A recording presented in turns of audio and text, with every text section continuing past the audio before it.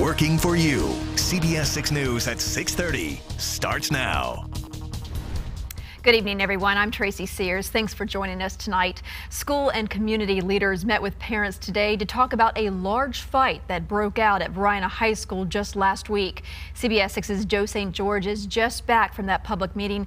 Joe, what do administrators think their next step should be? Well, Tracy, officials aren't making any hard promises, but they are listening to parents and what they want after this school fight was captured on a cellular phone. It quickly circulated online, and this was the scene inside Varina High just a few hours or so ago. A couple hundred parents joining school board members, the superintendent, board of supervisors, even the Commonwealth's attorney and a state senator to discuss what can be done to prevent fights. The topic quickly turned to parents having conversations with their kids. Ideas to improve the image of Varina High were written down on a whiteboard, but there was quite a consensus that the school board should reconsider the cell phone policy, with parents claiming social media not only leads to fights, but allows them to be recorded into viral videos. Currently, phones are allowed outside the classroom.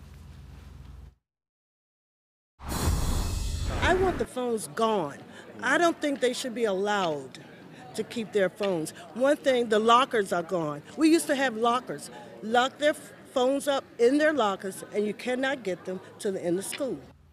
A lot of parents like Sherry very emotional during this meeting. Now, parents said they are responsible too for encouraging the recording of the fights by sharing news stories and videos of them online. It remains unclear if this will result in any concrete changes, however, Tracy, but parents told me they are fed up with all these fights.